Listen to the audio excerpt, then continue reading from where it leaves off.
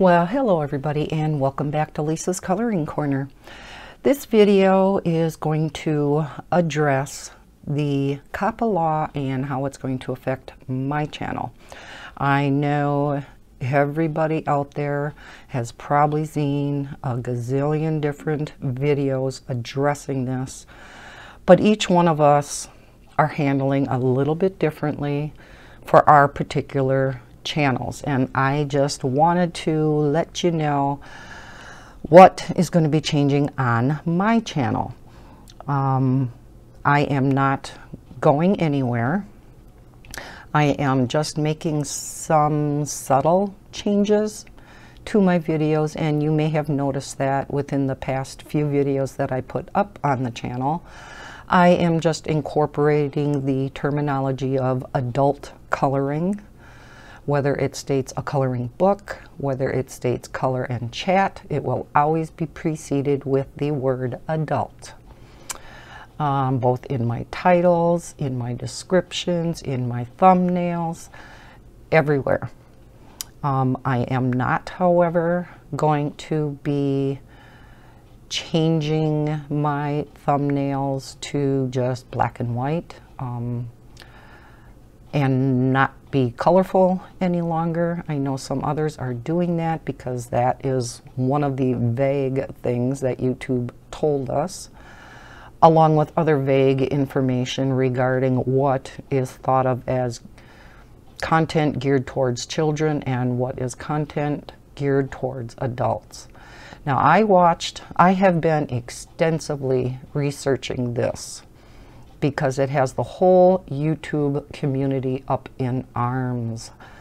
Want to warn you right now, this video may be, rather than my normal G rating, it may be a little PG-13. Because YouTube really has me pissed off. I was ticked before, but after finding out some bombshell information last night, yeah, I'm even more pissed off at YouTube.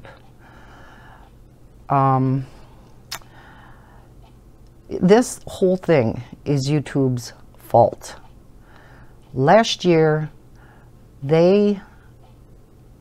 all along, YouTube knew that they were violating COPPA law. They knew it. It just happened to be last year they were caught. And yeah, they got fined big time. They got fined $170 million to settle the lawsuit from COPPA. The FTC is what wrote the COPPA law. And yeah, this bombshell information that I found out could change everything.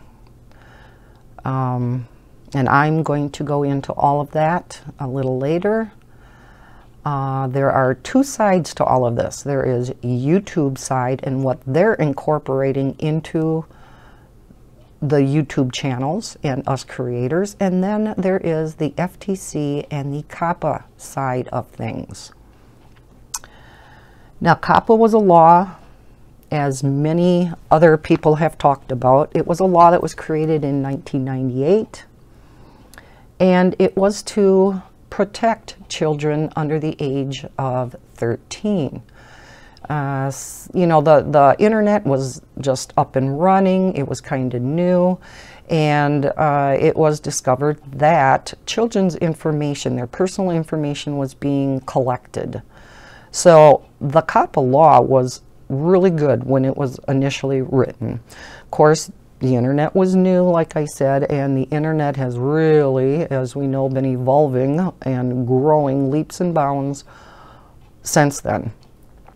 So COPPA updated, the FTC updated their COPPA laws. As I said, it was created in '98. It became effective in 2000. It has since been updated in 2011. Mainly in 2013 was their biggie, and it was looked at again in 2015. If you violate this COPPA law, you can be charged $42,530 per occurrence. So for us YouTubers, yes, that would mean per video. With YouTube being fined, they're just passing it off to us. This was totally their fault. They knew they were in the wrong. They did it anyhow.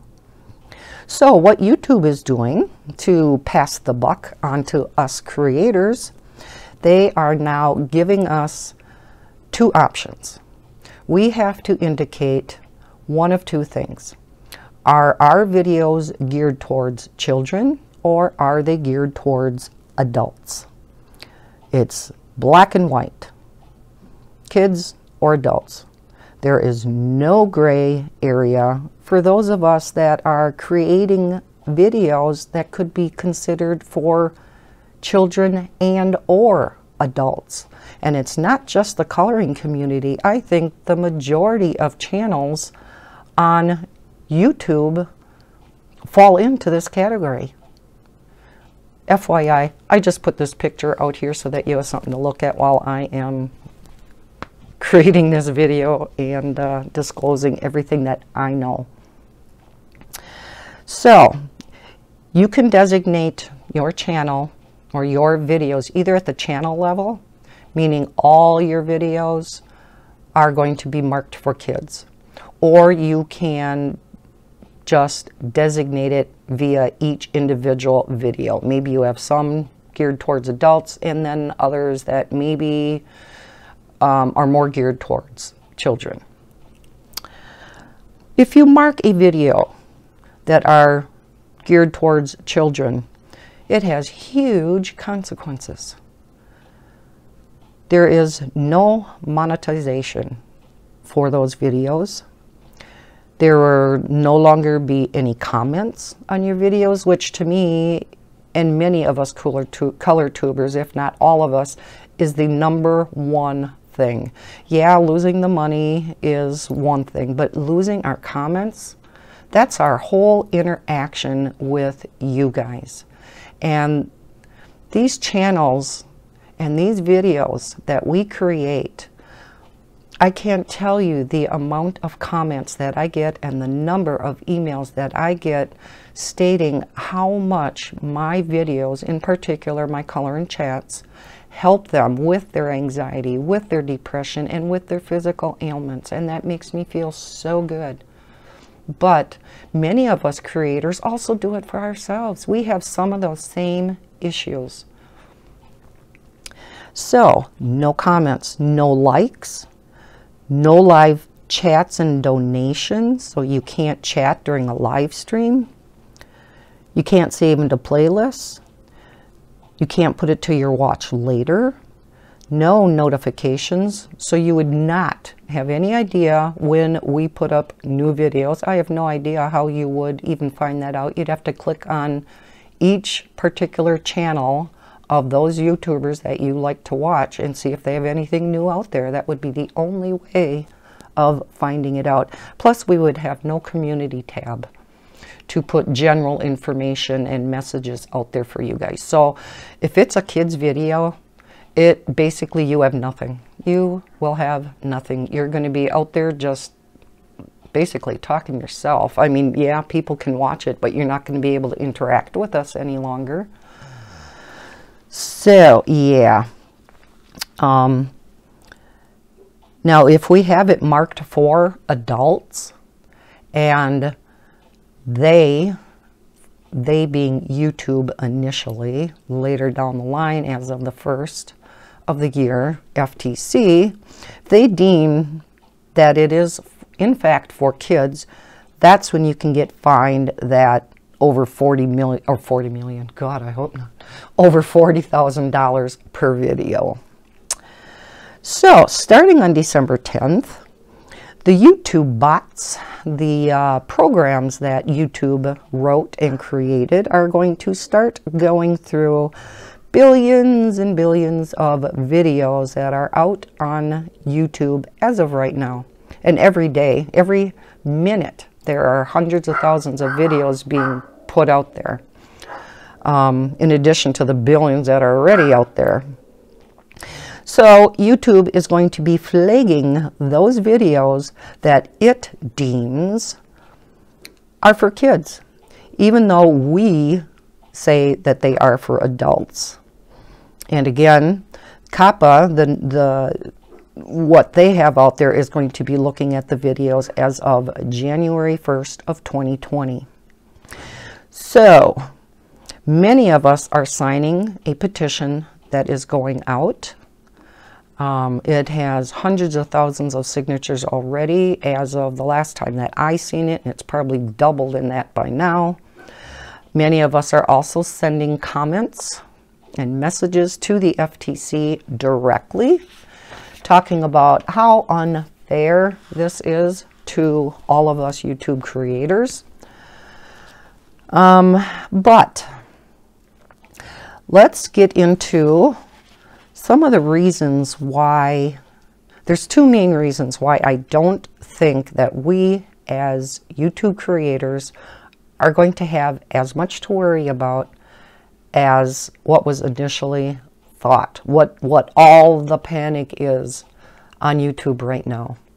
Number one, the FTC, if they determine as of January 1st that you have a video out there on YouTube that you deem is for adults only, and the FTC says, no, that really contains content geared towards children, they can't just automatically slap you with a fine of over $40,000 per video. They are going to have to file a lawsuit against each one of us for each violation, and they're going to have to take us to court. Now, is this worth it for the FTC to file a lawsuit, spend all that money on court costs for us channels that have, some are only a few hundred subscribers, some are a few thousand subscribers? You know, we're not the biggies that have like 1 million subscribers. Now, maybe they would, I don't know. But that is one thing to consider. The second biggest, most important thing that I found out, and this is a bombshell video that came out last night, and this is what really, really has me pissed off, even more so than what I was initially at YouTube. And yes, I am just shaking, I'm mad. There is a social media lawyer out on YouTube who has been making a lot of videos regarding all this COPPA crap and FTC and everything that's going on. He published a video last night out on YouTube that I watched, and it blew me away. It has, like I said, some bombshell information, which he thoroughly looked into. He got a secret phone call, and this individual did not want to identify himself. He was an inside source that was close to YouTube management, so he was way up there, and obviously knew what he was talking about and what he was about to disclose to Ian. I am going to be linking Ian Corzine. Is it Corzine or Corzine? He is the social media lawyer I'm talking about, and I'm going to link his video down below in my description so you can actually watch his specific video. I am going to be giving you information. Some of it is word for word what he indicated, and some of it I'll be paraphrasing. But again, that's why I want to link his video down below in my description. First off, he says that YouTube is hiding things from us regarding COPPA. There is so much content on YouTube that appeals to both children and adults, which definitely includes our coloring channels. However, YouTube chose to create a system that only addresses two categories of content. Either it is children's content or it is adults content. There is no other option for videos that are geared towards children and adults. Now, this was not the original intent of the FTC when it adopted the COPPA law. I am going to show you, I don't know if some of you are coloring or doing crafts while you're listening to all this, because you're certainly not having a whole lot to look at. He referred back to FTC's website in the frequently asked questions area, and this is what this inside source told Ian to go and look at. So Ian, being the lawyer that he is, he thoroughly researched again the FTC website. And excuse me, back in 2015, FTC warned everyone that there was a general audience exception to COPPA. Now, what this amended rule, oh no, let me show you this. This is from the Federal Trade Commission website itself under the frequently asked questions. And this particular section is section E, which is titled Photos, Videos, and Audio Recordings. Number 4, it states, does the amended rule, the question that was posed to the FTC was, does the amended rule prohibit adults, such as parents, grandparents, teachers, or coaches, from uploading photos of children? So this question directly was referencing photos, but listen to this answer. COPPA only covers information collected online from children. It does not cover information collected from adults that may pertain to children. Thus, COPPA is not triggered by an adult uploading photos of children or a general audience site, or in, and this is the most important part, the non-child directed portion of a mixed audience website, which would include YouTube. YouTube chose to ignore this and only gave us the option of for kids, for adults, not the mixed audience option, where their videos geared towards children and adults. Now, it's not only coloring videos, it would be gaming channels, it would be toys more geared towards maybe adults. It's a ton of different channels that this is all affecting.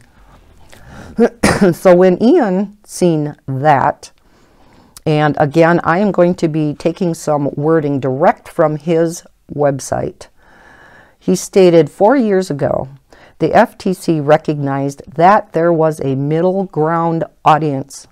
It wasn't just children's content or adults' content. It was content that appealed to both children and adults. So this was back in the 2015 amendment to the laws. They then realized that it was too vague, that they needed to include something for the mixed audience, the content across the internet, including YouTube, that could appeal to both kids and adults. YouTube failed to address this general audience in their video marketing system. They said that to comply with COPPA, we had to indicate whether our videos applied to or was geared towards either adults or kids, and this is just not the case. FTC has no intent to sue YouTube creators over content that we are creating for a general audience. And YouTube knew this the entire time about this general audience exception to COPPA, and they are hiding it from us creators. Now, this mixed audience exception to COPPA, as Ian points out in his video, is in Title 16 of the Code of Regulations, Section 312.2. So it is specifically in COPPA law talking about this mixed audience exception. So the ending question is, why didn't YouTube add this third option? Why did they just give us the option of kids content or adults content? You know, the option for either kids or adults is just too simplistic, too broad. There is too much that falls into a gray area. They just don't take into consideration that content can be geared towards both. And yet COPPA law clearly recognizes this mixed audience. So why didn't they disclose this to us and give us this third option? Because it would decrease their corporate profits. If they gave us this third option, if they gave us all three options, YouTube and Google would lose money. And of course, they don't want to do that, right? So this mysterious caller that called Ian, and I believe he called Ian because, again, he's the social media lawyer out on YouTube who has been making all of these videos talking about all of this. So evidently this higher up in YouTube management figured that Ian would be the person to contact about this. This individual wanted to get this information out, but he was afraid to do so because of retribution from YouTube. And he specifically stated to Ian, "You don't know the power of YouTube." So to kind of protect his you-know-what, he did not want to state this himself, but he wants to get this information out there. And that's why I am making this video, to just try to calm down YouTube. Now, exactly what is in fact going to happen as of the 1st, I guess still remains to be seen. But in light of this new information, I don't think that the FTC wants to go out and sue all of us over our videos that are geared towards both children and adults. And like I said, there are so many millions and millions of videos out there that fall into this category. And it burns my butt, because we have one of my favorite color tubers, Zoe Archer, who quit her channel the other day. Completely quit.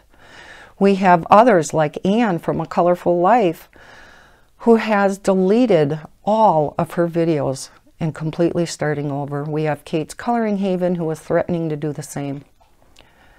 And those are just the three that I know about. So yeah, us color tubers have been making some big time changes. And in light of all of this information, maybe we don't have to. Maybe we don't. So again, I am just making subtle changes to my channel, and I started those even before I even found out about this information. And in light of this, I definitely am not going to be making drastic changes to my channel. And yeah, maybe ultimately it is going to turn around and bite me big time. I don't know. I am hoping not. But if this is clearly written by the FTC in the COPPA law, when it updated its law in 2015, because again, the internet is changing constantly. There was so much content that they realized were geared for both kids and adults. And that's why they changed the law. But yet YouTube didn't want us to know about that. So in Ian's video, in the description, he has some information about contacting YouTube directly about all of this. So again, I am going to link his video in my description. Watch his video in its entirety. It will explain all of this much better than what I have. Like I said, I took some wording from his video, word for word, what he stated. I wrote it all out, and some I paraphrased. But yeah, his video is much, much better than mine. I just wanted to get this out here. So yeah, I'm going to leave it at that. I think I covered everything here in my notes that I all wrote out. I had 3 pages of notes here, including what I typed up specifically from the FTC, from their law. So, I don't know. Does this make any of you feel better? I know a lot of this is geared towards us creators, yes, but it is, and that's why all of us creators are making these videos, because it isn't only affecting us creators, it is affecting all of our subscribers too. You know, like I said, these channels, we make these videos for you people, and again, we know that it does help those of you who have depression, who have anxiety, so many physical ailments where you're in so much pain, and we're told that our videos help you guys so much.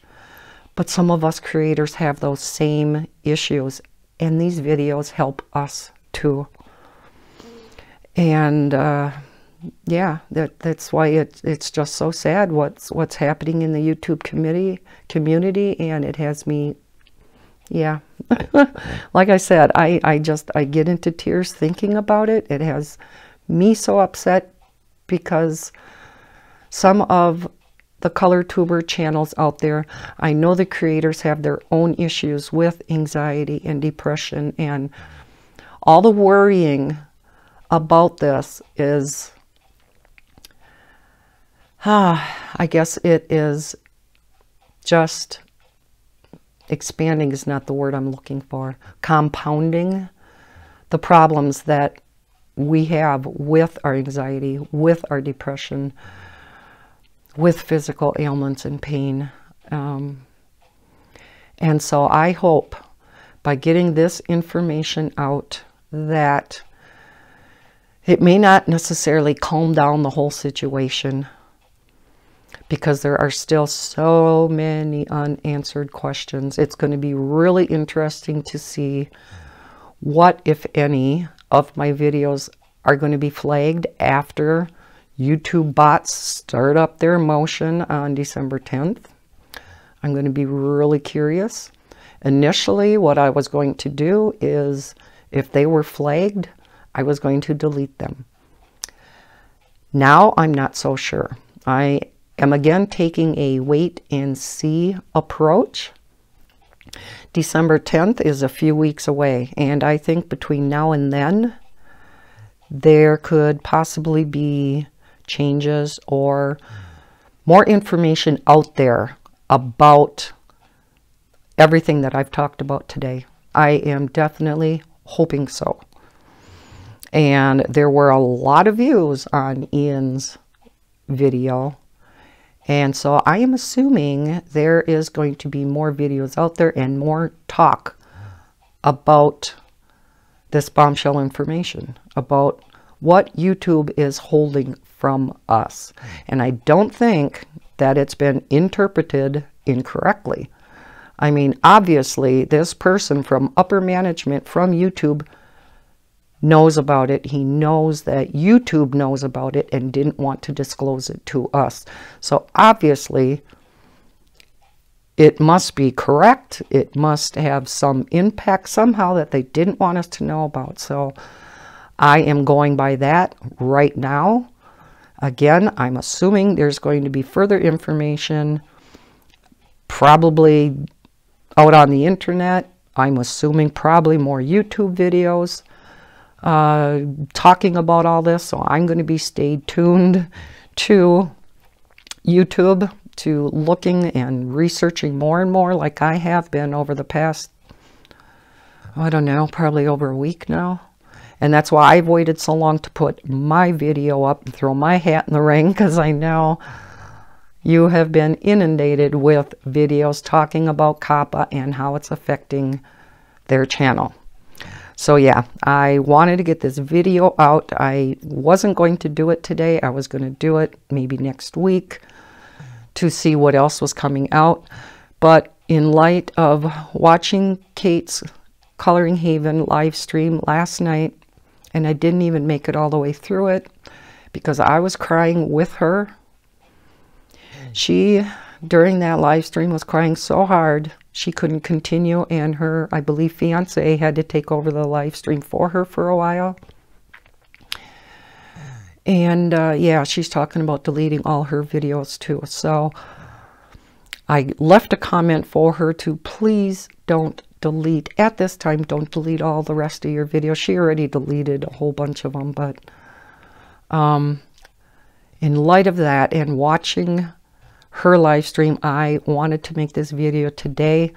I have a number of other videos to make yet, but instead of doing them right away, I am going to end this video and I am going to get it in my editor and make my thumbnails, make my description, link his video, and get this uploaded to YouTube as soon as I possibly can, so that it gets into your hands as soon as I can. So I hope this enlightens you a little bit. I don't know if it's going to change other color tubers' minds or have them change anything that they have planned on doing with their channel, or possibly already may have done with their channel. But I thank you for watching this video, for hopefully listening to it through to the end. I apologize for the rant, but like I said, I'm extremely upset, as you can tell. And I don't usually get too upset in my videos. I'm pretty usually easygoing. So yeah, so I'm going to leave this I'm going to leave this here. I am going to go to my computer now, and I am going to get this uploaded as soon as possible. And I will see you when I create some more of my videos. I am hoping to get up a color and chat too yet tonight. So okay, again, thank you for watching, and we'll see you in my next video. Thank you. Bye-bye.